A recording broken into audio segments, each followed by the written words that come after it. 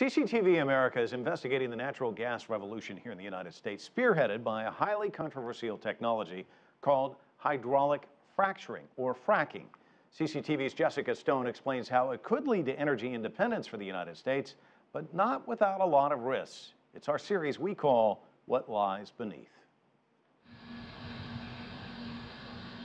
Take a look at the natural gas wells of the future.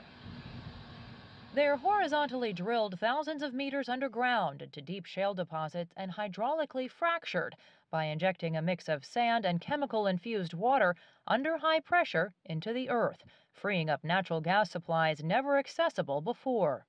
We're still kind of in the early moments of the shale revolution, so we're going to see a lot more jobs, we're going to see a lot more energy produced, and we're going to see a lot less reliance on foreign sources of energy.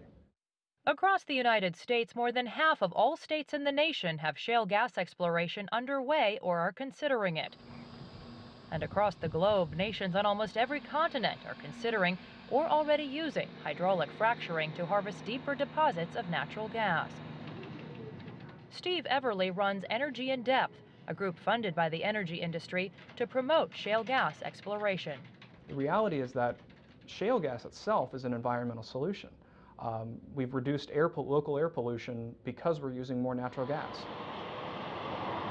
One of America's largest shale gas deposits lies beneath the states of Ohio, West Virginia, New York, and Pennsylvania. The Marcellus Shale, as it's known, gives way to the Utica Shale as you go west. Steve Ford is a spokesperson for the Marcellus Shale Coalition, which represents the oil and gas industry in Pennsylvania. He says 240,000 jobs in the state are connected to natural gas production. He expects that number to climb.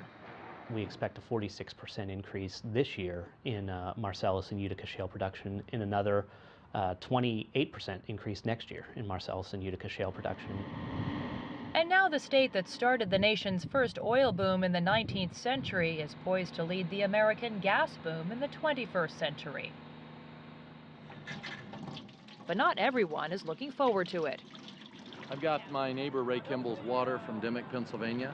Pennsylvania is also a hotbed of activism against the gas industry and hydraulic fracturing.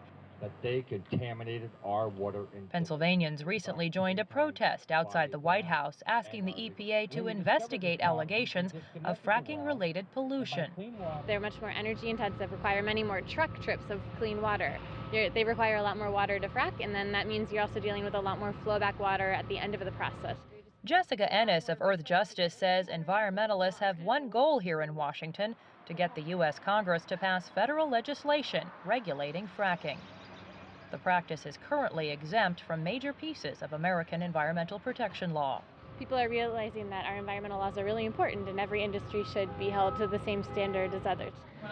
Public radio reporter Marie Cusick sees the impacts of the varied state laws up close.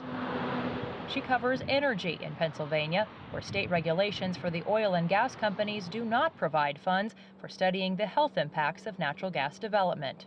The Act 13 law that got impact fee money from the gas companies and spread it around to state agencies and local governments. None of it went to the Department of Health. So public health advocates have questioned, why isn't the Department of Health more involved? The U.S. government is currently studying the natural gas industry's impacts on groundwater, not on public health. But industry advocates say residents everywhere have to understand that there's no industrial development without some risk. The only way to have zero risk is not to do an activity. And so if that community wants to have zero risk, then there will be zero development. Jessica Stone, CCTV, Washington.